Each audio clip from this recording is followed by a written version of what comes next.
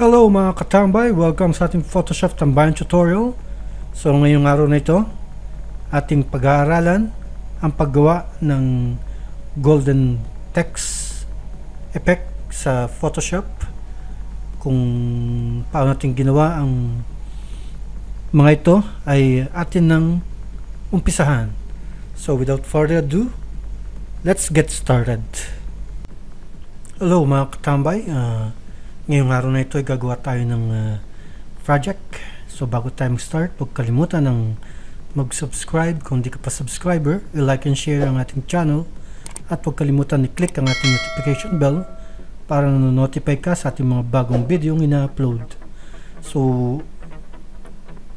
una natin gagawin ay click natin ang ating file at mag-create tayo ng new project. Ang ating project ay ang size is 1980 to 1020. So palitan natin ang ating pixels resolution, gawin nating 150. Ang background natin gawin nating black, or pwede kayo pumili rito black, and click create. So ngayon mga katambay, gagawa tayo ng kukuha tayo ng font, no? Click natin itong type tool. So ang font natin is Times Roman bold. So palitan natin yung ating font color. Click itong color picker, gawin yung white. Then dito mag-type tayo.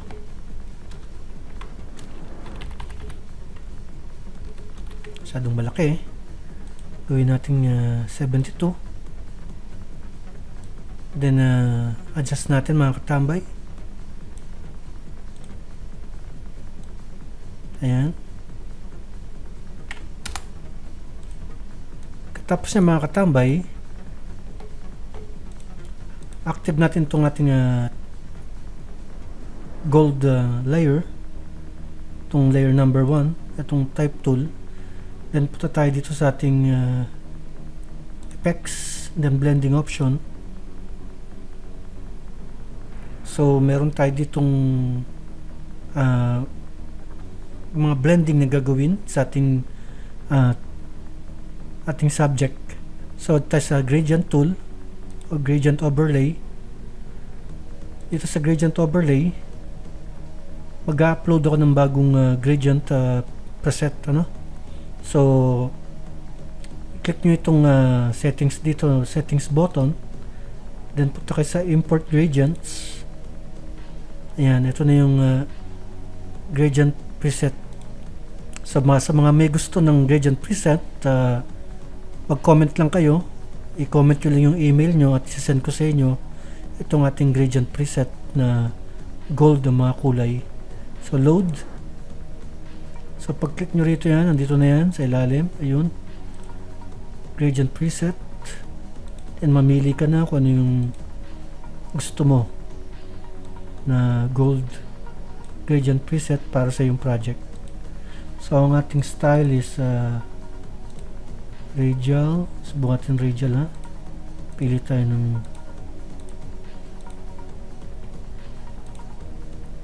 tignan natin sa angle reflected. Yan.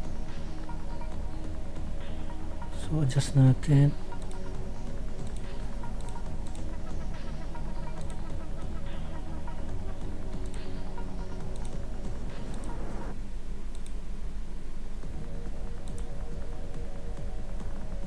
So pwede ka mamili rito ng mga kulay na gusto mo. Ayan. Double click natin.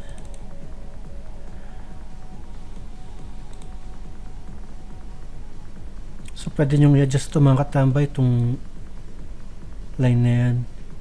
Click nyo lang dito sa loob ng type tool or text, then i-adjust siya.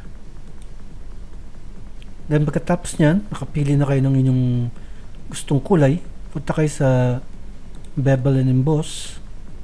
So nakita nyo so ang ating style ay inner bevel. Ating technique ay chisel hard. So ang depth natin, pwede mong timplahin kung anong gusto mong depth.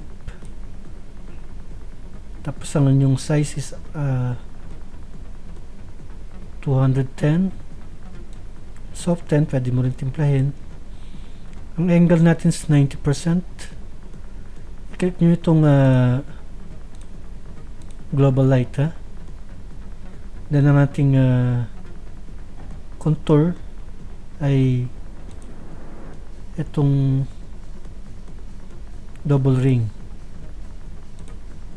So multiply, highlights, 75, then okay na tayo dyan.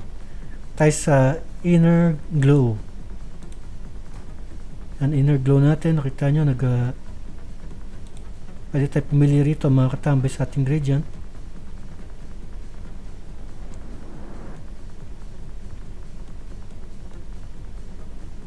So sa ating inner glow, kung gusto nyo yung kulay na pwede sa ating gold text. So pwede tayo maglagay ng stroke kung gusto natin. Masyado makapal.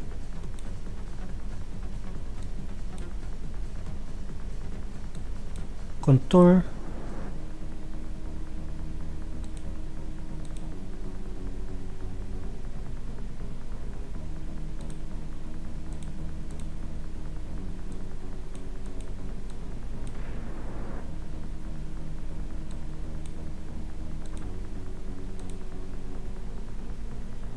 So, pili rin kayo dito mga katambay kung gusto nyong maging contour ng inyong project. So, buka tayo ng inner glow. Size, opacity.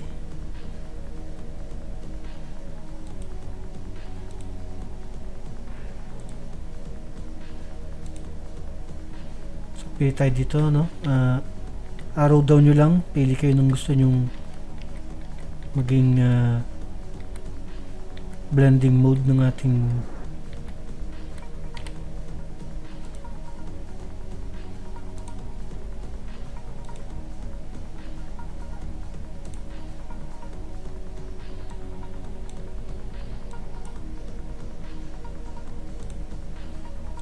so ito ang ating gold text.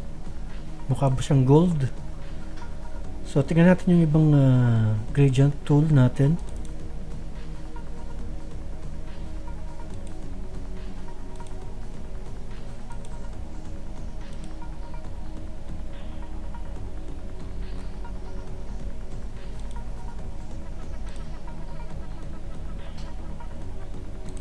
Laruin natin ng kung ano gusto natin makita sa ating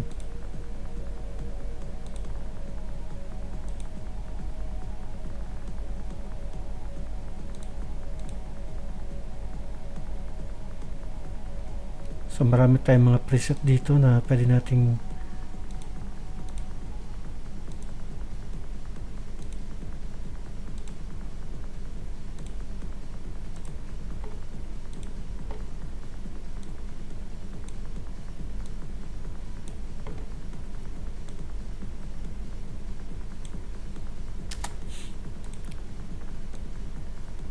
so yan, so gusto nyo lagyan ng shadow sa ilalim, Ctrl J nyo, duplicate, then edit, transform, flip vertical, hold shift, then drag natin pababa.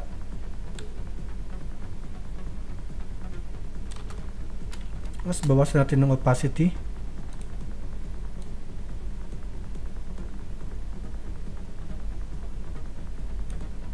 Ayan.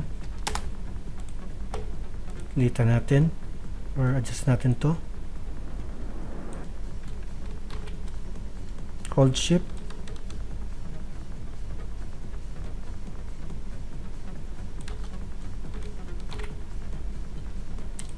Hold nyo. Ganito gawin nyo mga katambay, ha. Click nyo ito at saka yung isang ito sa baba. So tsaka nyo litan para sabay sila lilit. Ayan. Yun. So kung gusto nyo lagyan ng parang mga kumikinang, tayo sa brush tool, mag-create muna tayo ng new layer.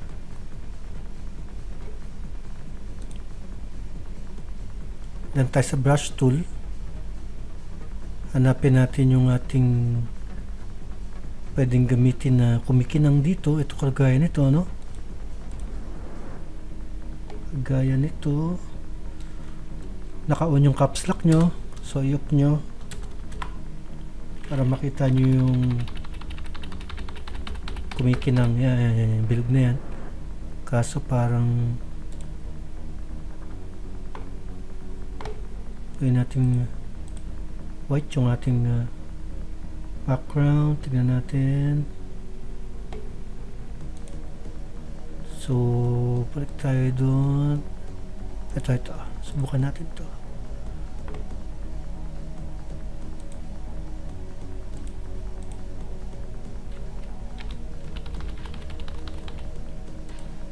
Yun. So lagyan natin dito ng isa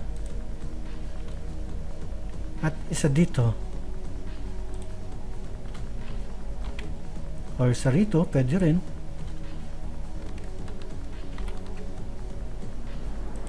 Ayan. Siguro G tsaka L na lang, ano? So yan mga katambay, ang ating gold plated text na simpleng ginawa natin sa ating Photoshop. So kung gusto niyo naman yung gold plated na yung isang kulay lang, yung walang ibang makikita dyan, subukan natin. So subukan natin mga katambay. Create ulit tayo ng new layer or new project. So ganun ulit, click lang create, then type tool, mag-type tayo ng love. Capital natin, capital. So itong gagawin natin, ipapakita ko sa inyo kung paano maglagay ng number code, no, sa pagkukuha kayo ng kulay sa internet. Ita-type nyo lang dun yung Photoshop color coding. Makikita nyo na dun yung mga iba't ibang color coding sa internet. So ang gagawin nyo, punta kayo sa effects uli, blending option, punta tayo sa color overlay. So click nyo ito. So makikita nyo rito sa baba, ayan yung code, no? Yung number code ng mga kulay. So halimbawa yung ating golden yellow ay ang number niya is FFD F00. Yan ang golden yellow. So marami yan sa mada-download nyo sa internet, no? Yung mga iba't ibang kulay niya. So ito yung golden yellow, subukan natin sa ating bevel and emboss. Lagyan natin ng inner glow, inner shadow. Di bagay yung inner shadow. Contour.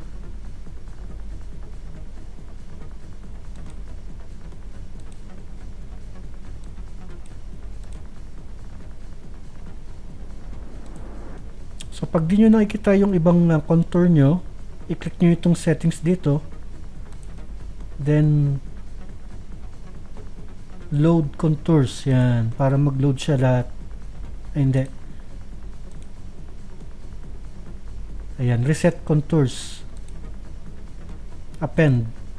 So ayan, nandiyan na lahat yan mga katambay, yung mga contours na wala kanina. Ito, mas okay yata to. Ayan, then pwede mo palitan yung emboss nya kung gusto mo.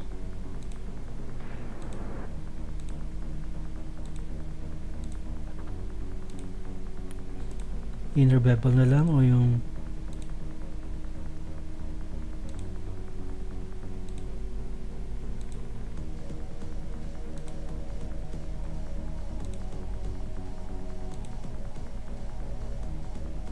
okay to.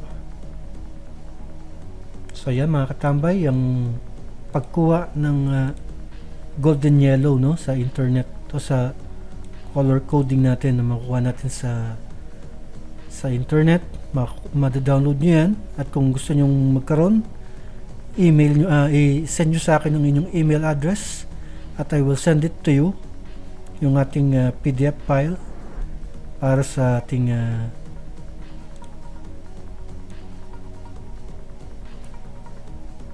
ating mga color coding ha.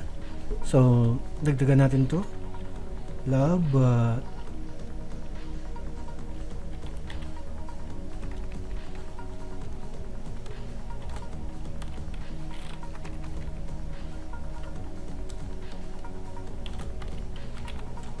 subukan natin ng ibang font. Pili tayo ng yung may arte. Ito kaya.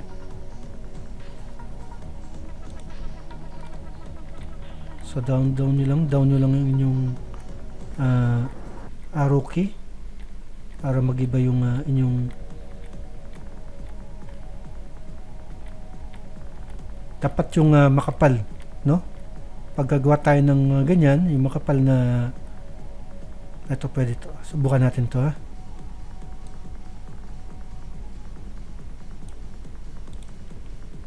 So lakayan natin. So ang gagawin nyo lang mga katambay, i-click nyo lang ito, then right click, copy layer style, then click nyo siya, then right click, paste layer style. Ganun.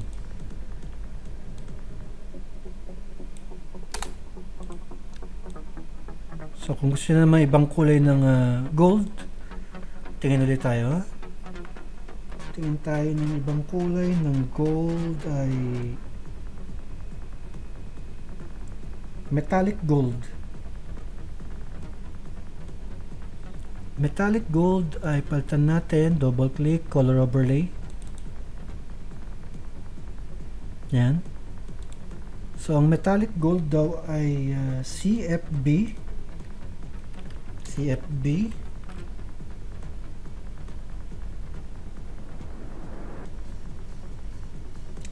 Sorry.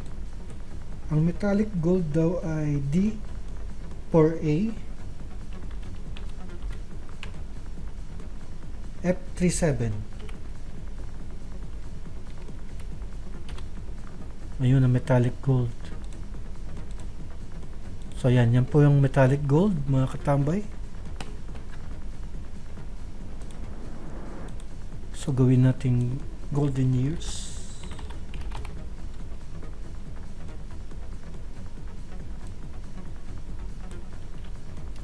So pag tina-type nyo, mawawala yung effect ano. Control J in your keyboard, duplicate natin.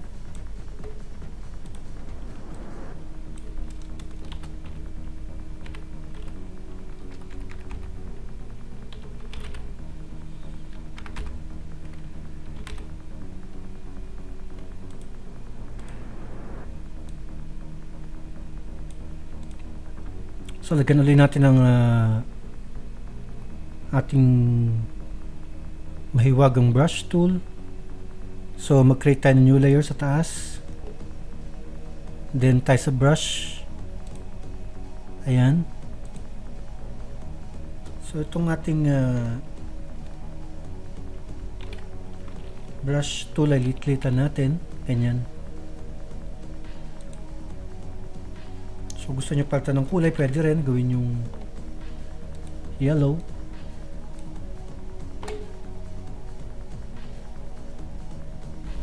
Pwede rin palitan ng kulay yung ating brush tool. Click lang kayo dito mga katambay kung ano yung kulay na gusto nyo. Bawa yellow, no? Ayan, parang hindi naman siya yellow. Yan.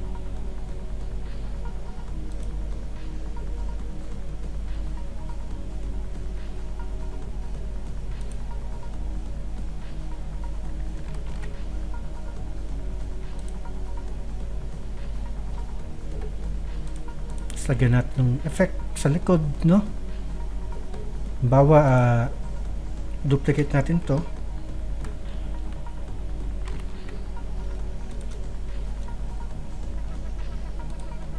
So ito, pwede nating lakyan.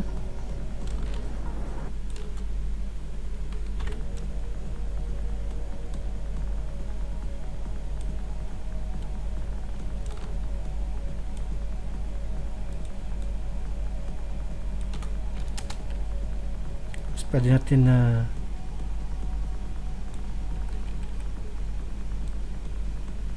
bawasan ng opacity.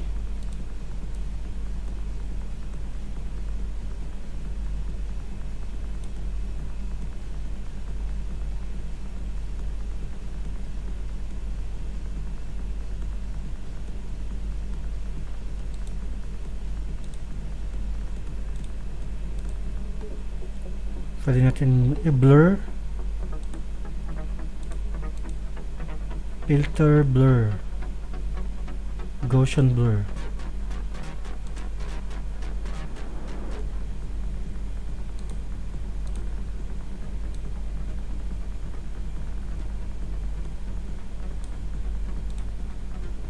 Ayan.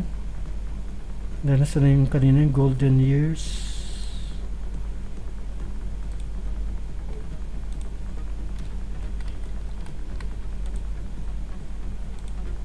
So yung isang golden, nagdagan natin yung opacity para nakikita siya konti. Yun. So ganoon din ang gawin natin dito sa years. Gusto nyo lagyan ng konting effect, drama, Control J nyo lang. At punta kayo dito. So right click. Wala na yung copy style kasi nag-rasterize na siya. So filter na lang natin. Filter, Gaussian blur. Ayan. Mas lakihan din natin.